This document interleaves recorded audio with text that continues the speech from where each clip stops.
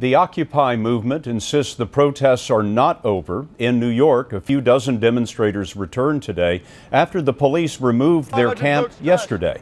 In Seattle, last night, an 84-year-old woman was hit with pepper spray as officers fought with the marchers. But in Los Angeles, Bill Whitaker tells us the protesters have at least one big supporter.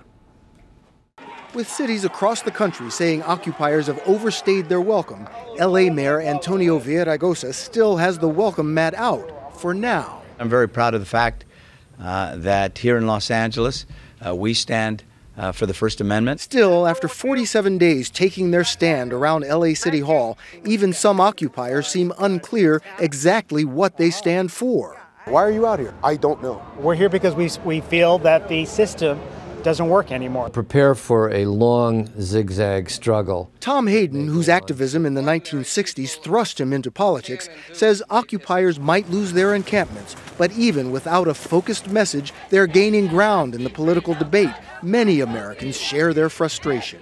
It's created real change in the climate of discussion in America towards jobs and Wall Street. The 400 richest Americans now own more of America than the bottom 150 million Americans.